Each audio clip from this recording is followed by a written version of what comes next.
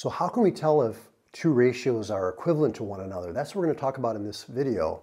So when you talk about a ratio, it's like you're comparing two quantities, like teachers to students or boys to girls, right? Or any two quantities you're comparing to one another. And you can write it as a fraction, or you can put it with a colon in between the two, or you can even write the word to, T-O.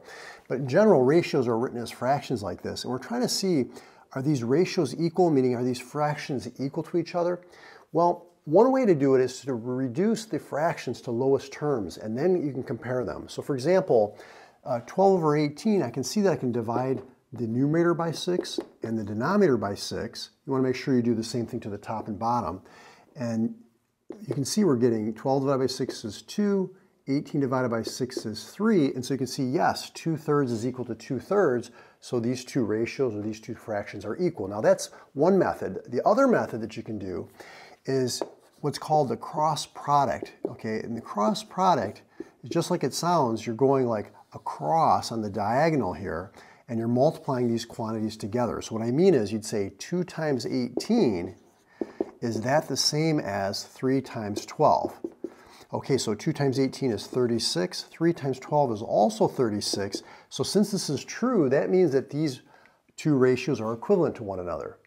So let's take a look at another example. See if you can do this one. You can do it either way, whichever one you prefer. Let's try the reducing method first. So here I can say, what can I divide both the numerator and denominator by? It looks like I can divide them both by 5. So 5 goes into 15 3 times. 5 goes into 35 7 times. Okay, we reduced the left side.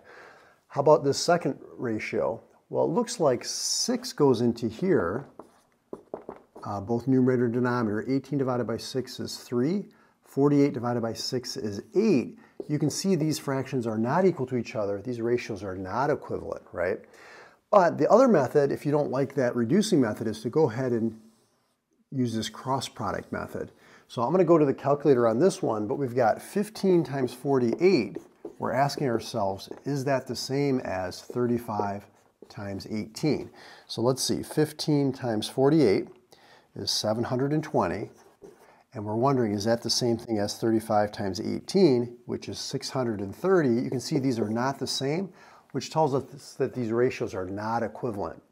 So the next thing that you're going to want to learn after you learn about ratios is how to work with proportions, and that's what I talk about in that video right there. So follow me over to that video and we'll dive into proportions. I'll see you there.